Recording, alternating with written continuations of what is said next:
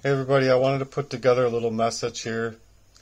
It's a really important message to get all the way through, but it's not just one part, it's in 5 parts, and I'm gonna go A, B, C, D, and E. And A is the most important, and it's on the importance of family support over dismissal and displacement.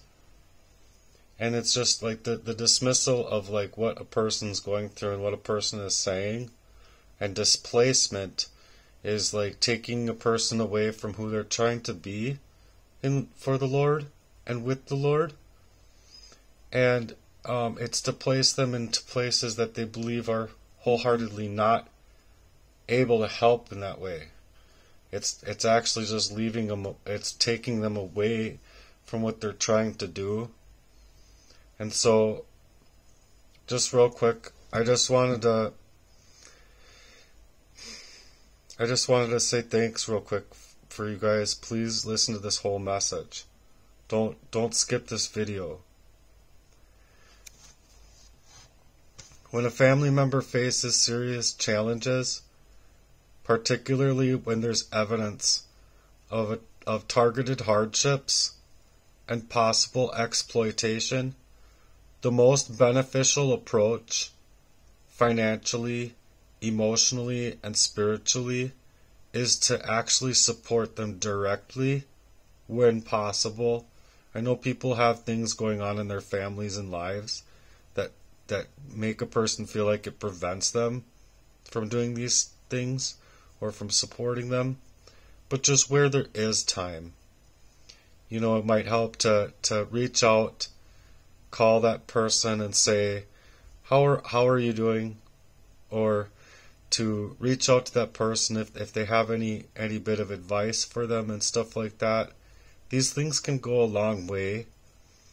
And so placing someone in a facility without first trying to address the root cause of the problem alongside of them in a fashion doesn't align with the family values that are like from sound doctrine, I feel, through that sound care in a strategic way. And here's why. The first reason is that it creates strength through investment. And to explain that is helping me in that way now, in a way that aligns with my faith, aligns with my safety and making me feel safe. That dreams can be created as a sustainable path towards that financial stability and success.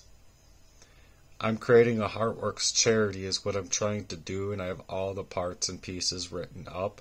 It's just that when you're hacked in that way, there's people that are working hard against you to be able to do that very thing.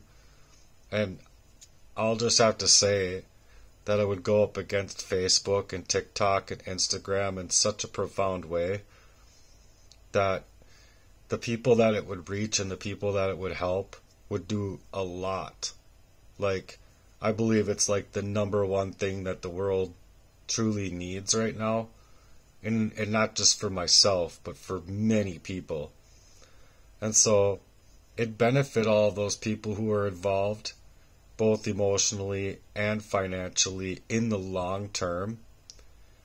And I can explain that in other videos, but supporting me directly creates the potential for that shared income, that shared experience that reinforces a lasting legacy of resilience. 2 is mental health through empowerment. And it's not to seek medication, because medications have been really, really hard on me, my body, and it goes against my beliefs. It goes against my religious beliefs. So I believe that my mental well-being is tied into working with my own heart's work and pursuing my goals, and knowing that my loved ones believe in my ability to succeed, that want to actually support me in my successions there. Whereas taking medications are in direct conflict with my religious beliefs. and values that actually worsen my state of mind and diminish my sense of control, and instead productive outlets and physical support help to relieve that stress in my life and foster my self-confidence and my hope for the future. 3 is avoiding institutional trauma, because I've been oftentimes pushed in that blight.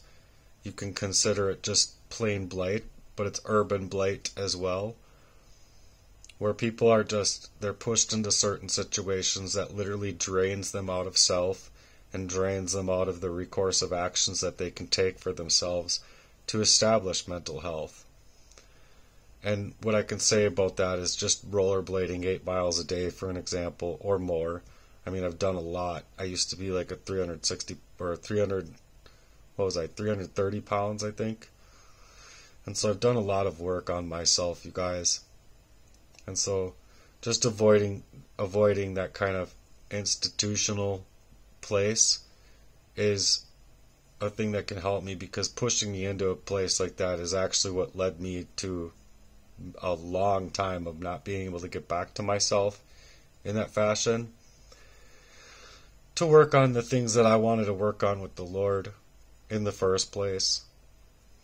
Facilities and institutional settings often create environments where people end up feeling powerless and more unsafe. Many individuals report feeling like they lose control, which can result in more harm than healing. And then bringing loved ones' support around and those who provide real support in my goals helps keep me grounded and helps me to avoid that trauma that institutions can cause, that take away time and everything like that. And number 4, and this is the last section of A, it's called preventing exploitation and misinformation. When you help me directly, you're in the best position to see firsthand that truth of my situation. In an institutional setting, it's easy for details to become lost, misinterpreted, or just plain old overlooked. By standing with me, you're ensuring that I have advocates that understand my values and my personal truths and experiences, that don't want to push me into more places that take me away from being able to be myself, and protect me from systemic manipulation. And then B is why the support of Heartworks and my Hearts' work matters to me, and my independence with my beliefs can actually benefit everyone financially, because the incentives that I'm building inside of a campus type of thing that I'm building is really phenomenal. It's just that I believe that those things are partly why I'm being targeted in the fashion that people don't want me to have these things, and I don't know what the reasons are. But rather than draining my resources, supporting me within my Heart's work is important to me, because I actually want to create those incentives for growth in that way. First part of this section is establishing a new income stream. Those income streams can help the potential to generate revenue through various means, and I don't want to get into that because these are private to me. To be able to take a thing out into the world, and it gets into content creation, merchandise, speaking engagements where people can get paid for speaking. There's plenty of ways that people can learn how to make money with their voice. Voice.com and things like that, where people can sell or try to sell their abilities to speak or to use their voice. And by investing with me in this way, can create those charitable donations as well, and supporters that actually have a chance to profit from an emerging brand and branding themselves that they're trying to help build for a person can solve not only the immediate issues in my life, but can also help me be able to get to other people that I believe need our help out here in the world. And the number 2 section in this is public support and grant opportunities. Once Heartwork were to gain traction, the actual website, there are numerous grants and communities, funds available for organizations that promote healing, promote mental health awareness, and advocacy against systemic abuse. Being involved in a Heartworks charity could open the doors to funding others that benefits everyone in a way to where they can get involved in the charity.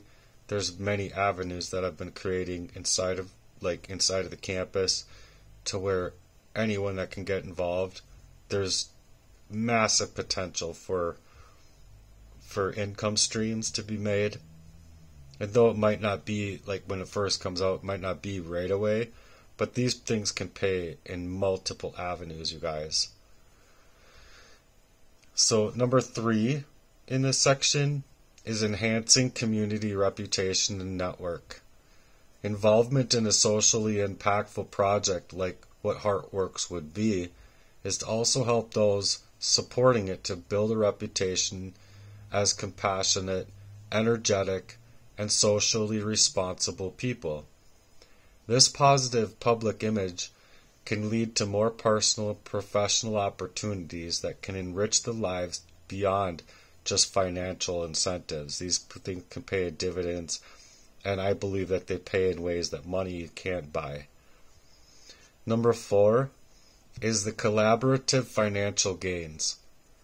Through things like GoFundMe campaigns, like I was mentioning before, people who help support me in that way to create a campaign for me can help me launch Heartworks to be able to take an early stake inside of the financial incentives and the social returns, as I would be making acknowledgments in an acknowledgement section on the website, which these things will pay you directly for your support into what I'm trying to build. And every effort that's made to help me establish this, like I said before, will pay the dividends as the movement grows, as the mission grows. And to tell you the truth, I'm growing it because I've been saved an awful lot through my prayers, and I basically wanted to create this for a gift for the Lord, to say thank you. And no, I can't hide it from the Lord.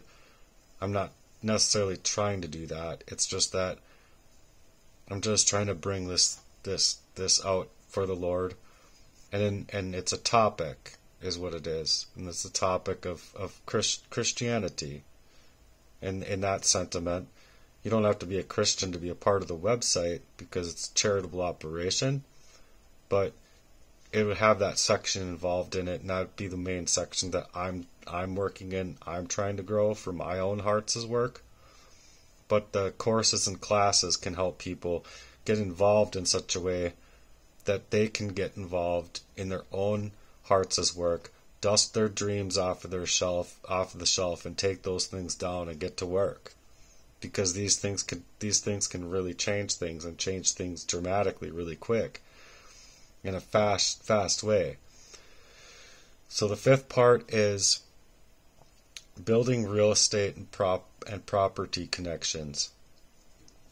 As Heartwork builds a following and support networks, it's kind of like a network marketing in that sense.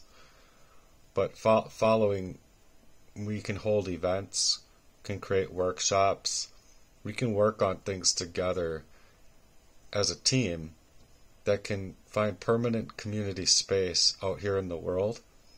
And by working on this with me, supporters can access real estate network in the networks, and even earn opportunity, and even earn from the opportunities that are already there, and help others help create different opportunities to find and develop those different avenues of change. So I hope that makes sense. It's kind of hard to put that into perspective in a small snippet without giving you too much information. I hope that makes sense. The next section is C, and this one just has the one message.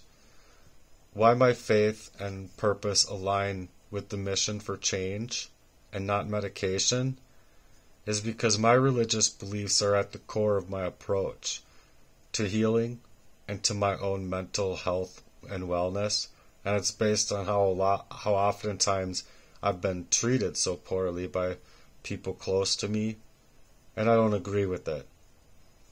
I don't find peace or healing through medication. I feel sedated. I feel like I'm fighting other areas inside when there's medication involved, to where it just doesn't allow me to be who I am. What allows me to be who I am is finding that through faith, through exercise, and building on things that matter.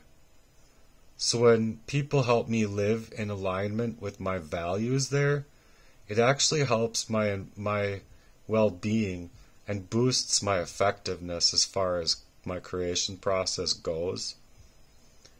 Forcing medication as a requirement could just erode that trust, and it hurts my mental health, while preventing me from living in a way that is authentic to myself and promotes true healing.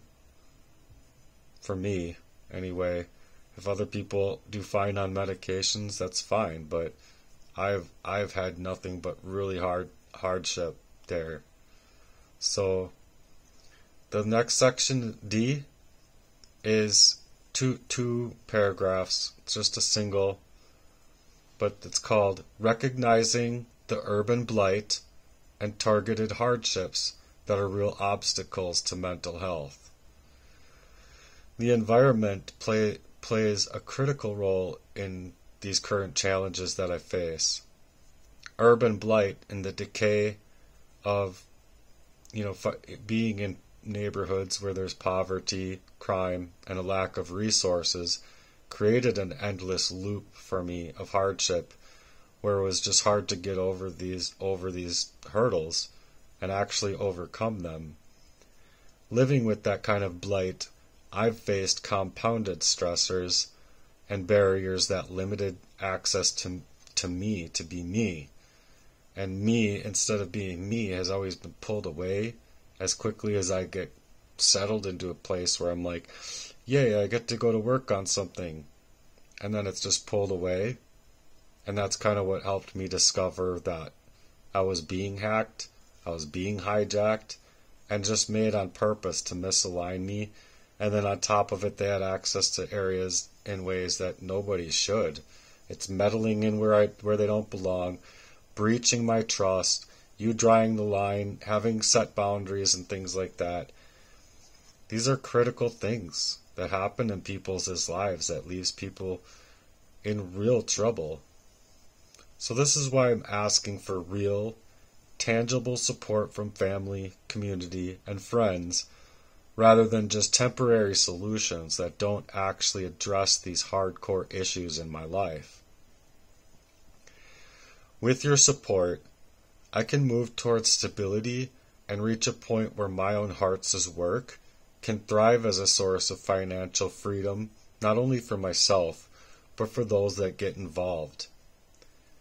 Working with me to achieve this goal is the most effective way in creating the solutions that help us break free from these cycles in our lives. And it's cycles of abuse, rather than sending me into places where my autonomy is restricted and other ways just restricted. And you often end up, I had to go through an awful lot not being able to work on anything I felt that was for me. Even in just going to work, because if I'm going to work and you're being hacked, where does your money go? It just goes into hyperspace, and you're going to work for nothing. If as far as you not knowing where it's coming from, it just goes away, and you're going to work. You don't break even. None of those things. You're not actually going to work then. So that's what encouraged me to work on this with the Lord. And then the last section, E, is the final message for encouragement and support rather than dismissing me. I don't want to be dismissed in this with your own ability and your own outreach of support to be able to utilize 12 minutes or 20 minutes, however long it takes to really figure out a campaign that you can put together. There's plenty of ways online and things like that, but anyone considering to help me, I really urge for your support, not skepticism. And together, we can build our heart's work, not just my heart's work, but your heart's work. And a lot of people's heart's work that is just kind of taken away because oftentimes people throw in the towel, or they're pushed into urban blight and things of that nature. What I often have faced up with in my life is narcissism that actually would rather push you into that blight and push you into that situation, so you're dealt with just stacks and stacks of this abuse. And then when it just gets to a point, it just erodes you to where it's crazy making is what it's called. It makes you look crazy, but you're not actually crazy.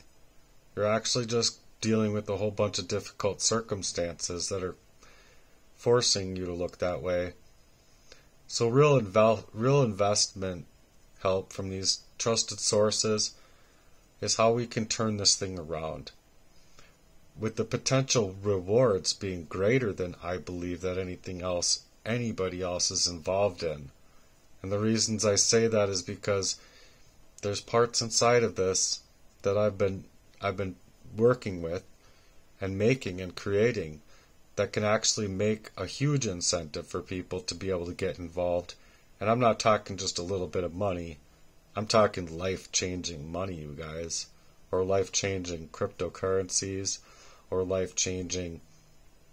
There's ability. That's all I'm saying. It's very, very valuable. And for someone not to see its value is just beyond me, because the ways that it can pay in dividends and the ways that it can pay in other ways are just immense. So please consider standing alongside me and being a supporter in this, and putting a campaign together with me or for me. Supporting me in this kind of way is a path towards my shared growth, our shared growth, and the impact and fulfillment that we can create together.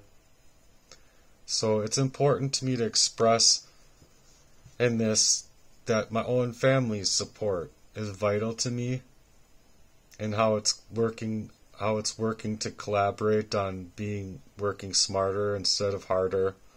And as far as with where I'm saying what's happened to me, I already think it's isolation. And honestly, I'm trying to use discernment, like, are these people for me or what's going on? Like, it has nothing to do with this work, but everything to do with just being able to respect my values and encourage these financial benefits that we can share in to create a real supportive network together. And your encouragement. I mean, I've worked on every single part that has to do with this business, and I have it like all ready to roll out. The only thing that I have going on right now is, well, I was hacked. So it's just, I have a whole lot to accomplish and to kill as far as like what I'm trying to create. And it's just a laundry list that gets harder and harder and harder when you're exploited through that kind of targeting and malignant narcissism. So thanks for being here and listening to my message. I hope this encourages you to put together a campaign for me and to really see where I'm actually at, because I don't feel like myself with everything that's going on right now. It's just so hard. So hard. I'm in dire straits out here, you guys. And I believe that without these things that have happened to me, that if you look back throughout my content, I believe wholeheartedly that I would be already multi-millionaire by now. So please put it into that perspective. I would also be fuller and stronger and more active and bright and energetic, and I'd have a better motivating spirit about me. Whereas this is just, it's so much that you can see it in my face, you can see it in my eyes, like I'm like but I really hope that you can see a different person in me, because I'm really trying, and I'm holding myself together pretty well, considering the god-awful amount of abuse that I've been enduring. So again, thanks again for being here. Thanks for supporting me.